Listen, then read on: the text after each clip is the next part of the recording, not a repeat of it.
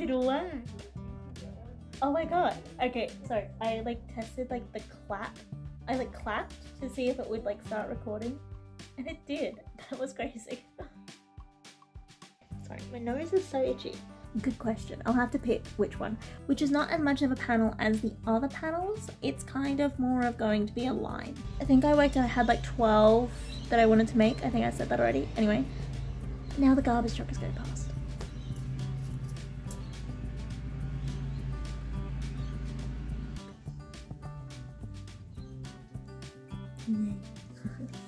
I hope you know the pickle you're going to be in the vlog. Do you approve?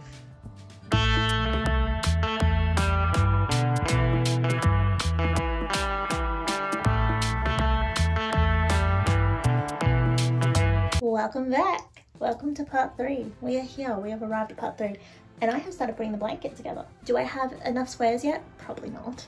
Am I going to start putting it together so I can see how it looks? Yes I am. So I've been putting these 3 row squares around this big square. I'm going to continue all the way around so it's like one big square, and I've been weaving in all my ends as I go. Okay, fun new location. We have entered the bathroom. I wanted to block this. Basically just gonna like wash it in some warm water, and then I'm going to pin it to this corkboard in an effort to block it just a little bit so that I will be able to fit the rest of it. See how pretty it is? So that I can fit the rest of the blanket to it. I've decided that it's going to be the top corner, so that's what I'm going to do now.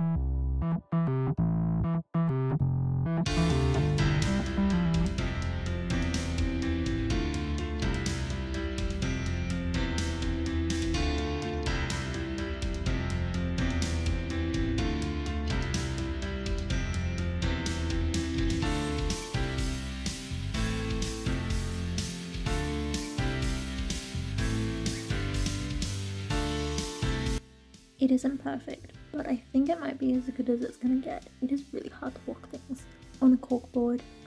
Also, the blanket will probably end up being blocked multiple times. This is just kind of a preliminary one to sort of get it in the right spots. I don't think that this is really big enough either, but I don't have anything bigger to block it on. So yeah, there was no way that this was ever going to be perfect. I mean, there's only so much you can do on a corkboard because of the nature of the material. But I do think some of the edges should be a little squarer now, and it should be a little bit easier for me to do kind of my border that I want to do around this section. Like, that line is so wavy, but there's no really any way I can get that to like straighten out. So, you know, we've got to work with the materials that we have.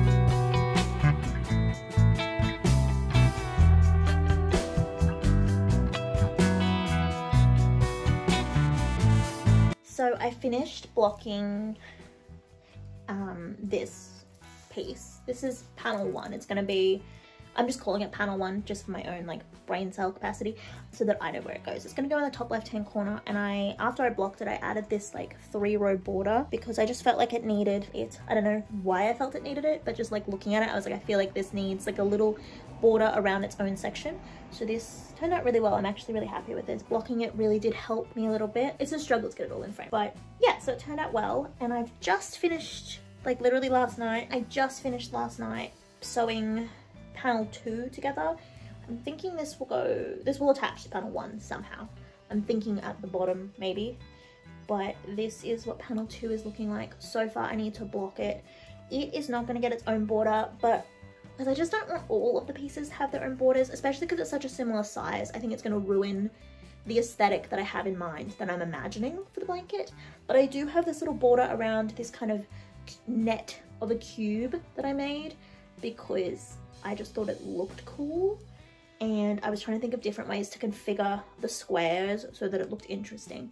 And I've also incorporated some of these like little squares here and like some little ones there and at the end here. And I made a bunch of new squares for this section. So this one and this one and like that one here with the blue in the middle. This is really different. I just needed like a different kind of color palette. I felt like it was a bit blue heavy. And then I made this one for it. And that one there. Those are all, oh, and I almost forgot this one. Those are all new squares because I just wanted the color distribution to be really quite like balanced. I'm gonna block this and then I'm gonna start on segment 3, which I already have a bit of a plan for. So that is good. I also have plans for segment 4. I'm trying to like plan out some unique configurations of the squares and shapes so that they look a little bit more randomized, even though I am like making them into squares, just because that's easier for me to join together, obviously. So yeah, but I just wanted to give you an update on how we're going. I think this is obviously going to take me longer than I thought it was going to. It always takes me longer to crochet things than I think it will because I am bad at remembering how like time works.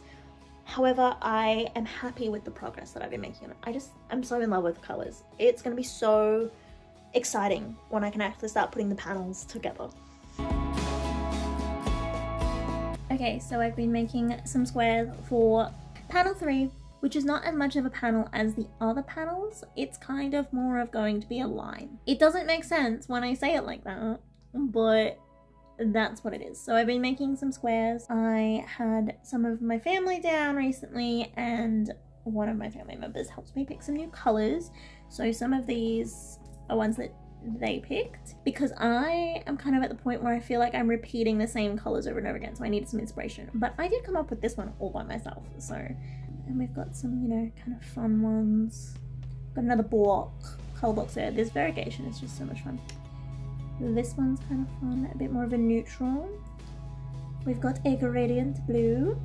This one, which I think I came up with from memory, that was one of the ones that I had. So I think I only had 2 out of this like batch of 8, and I do have some more color combos that they gave me that I think are really cool, so I'm gonna make them. Yeah, I'm just kind of getting to the point where I've made so many squares that I'm worried that I am just kind of making the same color combos. I'm worried that it's gonna look too samey essentially, so I got a little bit of color input and that is great, super helpful. So I have about 12 more of this size that I want to make for this panel. I did have these ones already of this size. These are ones I'd made previously at some point. So whether or not all of these will end up in this panel or whether or not they'll be elsewhere in the blanket, I don't know. But I did want to have a few options to kind of play around with, and I will use them all in the blanket eventually. It is like almost 3 o'clock and I haven't done any crocheting today because I was doing some admin stuff and had some uni work to do and stuff like that. So I'm hoping to be able to crochet for the rest of the evening. I might listen to an audiobook or I'll watch some YouTube. I don't know yet. I haven't decided. I'm a bit behind on my YouTube subs, but I'm also behind on my audiobook reading. So it'll just maybe a bit of both. Probably a bit of both. Also, I once again moved basically everything around. I did have my yarn in my little movable cart, but I've kind of moved that around and it's now like over a shelf, which is more convenient because I can put the blankets that were on my other chair on there. So that cart just kind of over there used to be full of wool, but now it's got some works in progress in it instead, which does make it a little bit easier because I can use my other chair if I want to, which I haven't been able to sit in it for months because those blankets that are on the top of that pile are there. But it does mean that it's more difficult for me to get to that wool because there's so much back. I have to sift through the shelf every time. However, I've gone and grabbed all of the colours for the next 2 squares So that is good. And I took photos of them when all the colors were laid out, so I would not, because none of these have labels, and I mean, what would you even call some of them? Like, this is like a piece off one of the variegated balls that I had taken off because I wanted a specific color in the variegation. Also, surprisingly, that's a really new thing to me, is like unwinding the variegations to get to the color that I want, because I don't know, I just never done it before. It felt sacrilegious, but then I saw like a TikTok of someone being like, yeah, you can just do that. And I was like, of course you can. Of course I can just take that off. Like, it's my wool, I bought it. The yarn police aren't gonna come and like attack me. I mean, at least I haven't had that happen yet. So why do my neighbors always need to mow? Constantly, I swear, I can't film without them mowing in the background. I don't know if you can hear the mowing. I can hear the mowing because sometimes it doesn't pick up things. I don't know. Okay, so we're working from that side across, I think. Good question. I'll have to pick which one. But that is the next 2 squares, the colors of those 2 squares. So that's exciting. They're working from this green color across on both of them. So they obviously won't be next to each other because they do have the same kind of center colors, but I'm excited to make some more squares. I think I worked out I had like 12 that I wanted to make. I think I said that already. Anyway, now the garbage truck is going past. I'm gonna go start making things because you can't hear me over the garbage truck and the lawnmower anyway, so whatever, I guess.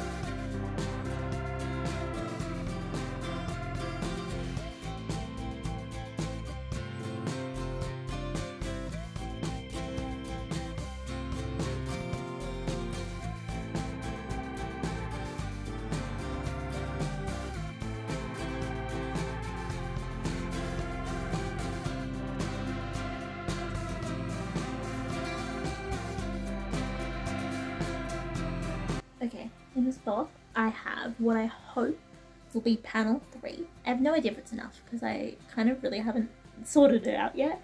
But I've been making a bunch of these. Sorry, there's hair in that. My hair gets everywhere and everything. I think if I was to ever sell stuff, I'd have to like wear some sort of hairnet or something like that. I don't want to be like planted at a crime scene. It'd be crazy. It's windy outside. I don't know whether you can hear the wind. But yeah, so I've been making a bunch of these 4 row squares, which will be panel 3 of the blanket. My plan is to attach panel 1 and 2 together. I was initially going to attach panel 2 to like the bottom of panel 1 and have it be the length, but I actually feel like that makes like the net cube shape I did look a little bit too much like a cross, which is not the energy that I'm going for. So I'm thinking I'm going to have it long ways instead, so it looks more like a cube net, at least it's less like giving cross. And I think the only way to have that kind of match up is actually along the top. But I want to have these go kind of around the other shapes and kind of like go along the edges of panel 1 and panel 2. So I've been making, I love this one. I think it's so cute with the two-tone green and then like the little bit of extra, you see like the little bit of darker blue because I ran out of this blue, and then because some of it ended up there, I've had a couple because we're kind of running out of a few colours. So I've just been like embracing that, kind of working out. This was not a case of that. This is just, it's a variegated ball. It just was where the colour change was. But I've been embracing that throughout the blanket. I think it kind of adds a bit of extra uniqueness because truly I don't feel like any of the squares are the same, or at least like they're all a little bit unique. Maybe even just because they've got some of my hair in them. Who knows? This one is giving autumn. Like if autumn was a square, it would be this one. We've got a fun blue. This one's more a neutral kind of square, a full blue, because this variegation is such a fun variegated wool. I adore this one. I can't find this color. I had like a whole ball of this color and I moved some more stuff around and I have lost it. It's gone. Like I can't find it anywhere. It's very frustrating. I don't know whether one of my cats has like stolen it. I don't know. They've never done that before. I've got a few with like this edging, which they might have to be like spaced a little bit apart, or I don't know, maybe I'll work it out. I don't know whether I'll need all of these for this section. These are all the new ones. And then the next, like this pile here, they are ones that I had made a while ago. These were the only like 4 ones that I had left before I started making some more for this segment. So I am not really sure what I'm going to do the next panel. I'm thinking I've got like another really big square.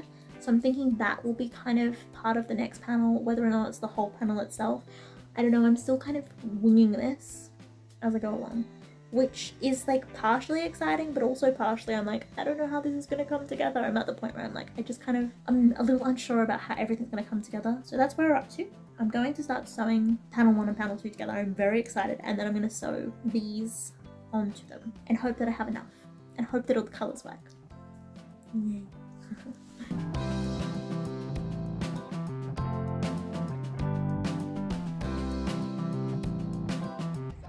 Are you coming to inspect everything? Yeah, you know I'm trying to take a photo, right? Yeah. I hope you know that Pickle you're going to be in the vlog. Do you approve? Is it Pickle approved? Can you hop off so I can take a photo? Can you hop off so I can take a photo? No? Yes? Do you like the colours? Are they pretty? Thank you. What was that? Are you clawing my blanket? Just not that one. Oh my god, stop. Give me the... Don't stand on the wall. Oh my goodness. What am I going to do with you, Pickles? Pickles, Pickles. No, don't. Oh my god. Stop doing that. I'm going to have to rescue them all from you. You didn't like that one, do you? What am I going to do with you, huh? Can I have those, please? Thank you. We're performing a rescue operation. No, you can't keep it. The trick is rescuing all of the squares before he grabs them. You're a good boy, though. You're a good boy. Yeah, you're a good boy. Okay, so it's actually a little bit later, but I am finally getting to sewing them all together. This is what I've got so far. So I've got my panel 1 here, and I'm really thinking that I want panel 2 to sit. I'm thinking that way, and then I'm going to have it attached to the side of panel 1, like that. And then I will have these little squares kind of like around them. So that's what I'm going to do. I'm going to sew it together. I got my handy brown, and now I just got to find my favorite needle and we'll be good to go. I'm pretty sure it's just in this little candle, which is not a candle anymore, but there was a candle in here. It was a really nice candle actually. And I just thought a little dish was so cute and that I could not resist. This is my favorite needle. It's just like the perfect thickness. The eye is like, but the eye is like a good size, and it's got like a little bit of a point on it, and it's just like the perfect needle. And whenever, I mean I have other ones, right? But like they're not the perfect one. And so whenever I lose that one, I'm really sad about it. So I'm going to watch some YouTube and sew this together and then start sewing on the other squares, and we'll have made some more progress. I'm very excited.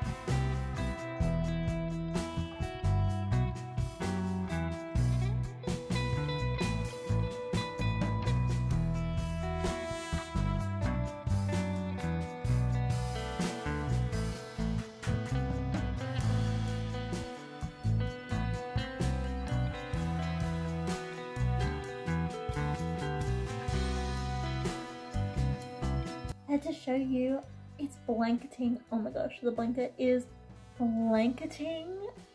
I mean, it fits over my lap, like, I mean, my knee is out like down here, but like, you know, once I add some of these other squares, it would totally be lap size. I mean, I should make it bigger than that. I want to make it like nice and cozy, but if we're going for a lap blanket, I feel like we're already there, right? Part 3 over, we're done. We finished, no, we have a lot more to do. But oh my gosh, the blanket is blanketing the vision. The vision is becoming. I'm so excited. I am mildly concerned that I haven't made enough of these smaller squares for my like image of the next panel. I'm feeling like I should probably lay it out on the bed and kind of like map them around it and then take a photo so that I can see which ones I've got to sew on next. But oh my gosh, I'm so excited. It's like full on blanketing now. It's like more a blanket than it's ever been.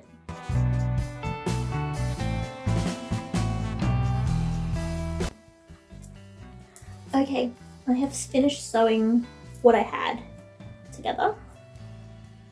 So that is panel 1 there, and then the squares on the very bottom, that is part of panel 3. And obviously that connects to panel 2, which you've seen before, and those squares continue along the bottom, and then they continue up this side and across the top and connect back to panel 1.